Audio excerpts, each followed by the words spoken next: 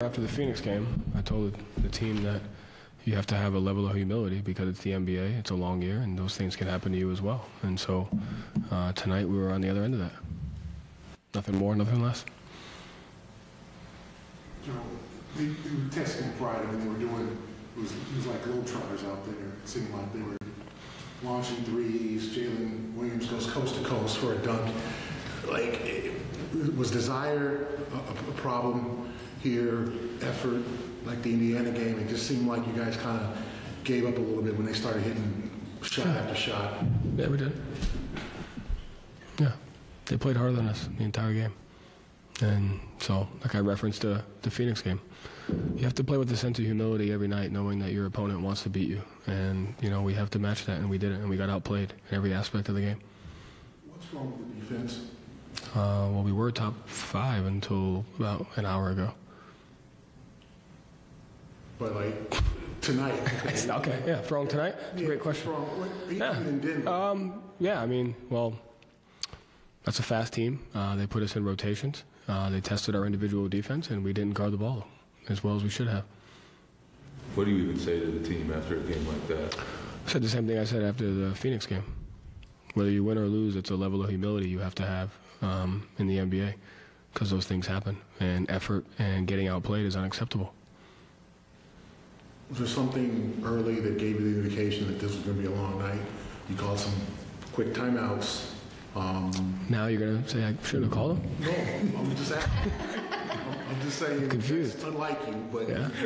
Was there something that you saw 6, 7 minutes? Yeah, I mean, I saw a team. I saw that they were ready to play, and we weren't. And so, you know, we have to be ready to play, and I have to get our guys ready to play.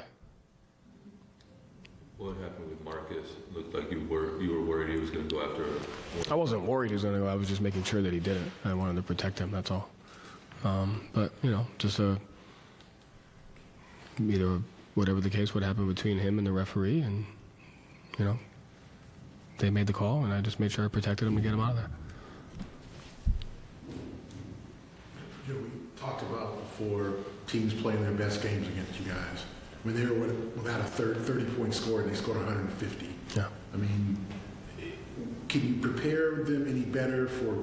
Yeah, I could be better. Yeah, I could be better, and the guys have to be better. We all have to be better. And so, like I said, you can't overreact to a game like this, in my opinion. If you have the understanding of you're going to be able to do that to another team, which we did earlier this year, you have to have the understanding that it could happen to you at some point. And so we have to handle it, and I'll care more about how we respond in the next game and in the future. And so, like, you know, I may have a distorted view of my mindset, but it's important to learn from these moments, and you have to use them to grow. You don't really have any other choice. You said that you guys are going to suck sometimes. Everybody sucks sometimes. Yes, I didn't mean that bad.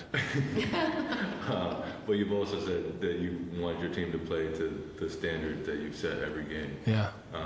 How do you guys do a better job of getting to that level all the time, and not just occasionally? Yeah, that's a great question. I think that's something that we have to learn. That's something that we have to grow through. I think it starts with effort, execution, and details. And so when we're dialed in our effort, when we're locked in on the details of the game plan and the details of our identity and our schemes on both ends of the floor, and then execution happens, and then that's when we're at our best. And so I think it always comes down to that. It comes down to having the right mindset regardless of the result, knowing that it's not going to go your way all the time, but you can control the majority of it by focusing on those 3 things, and we didn't do those 3 things tonight.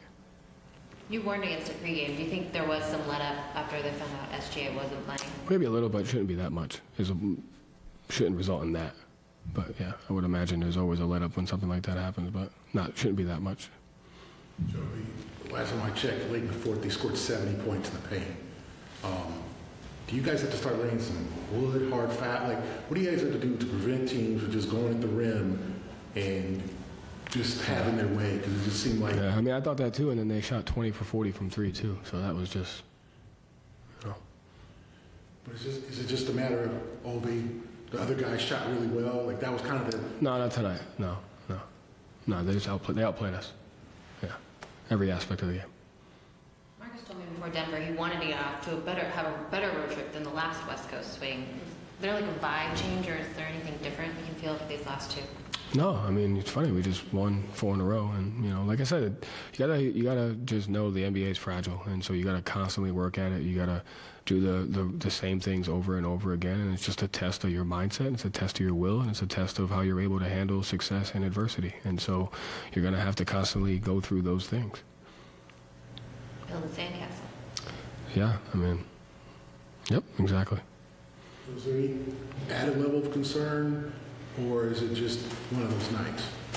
I would say both. I mean, I'm not concerned, but we have to coach in the short term and for the long term as well. And so, again, may not be the most popular thing to say, but you got to go through some shit if you want to get to where you want to get to, whether it's good or bad. And that's just how it is. And so we have to go through it, and we'll be judged by how we handle it. And if we handle it the right way, then it'll be good for us. And if we don't, then, that's something that we have to address.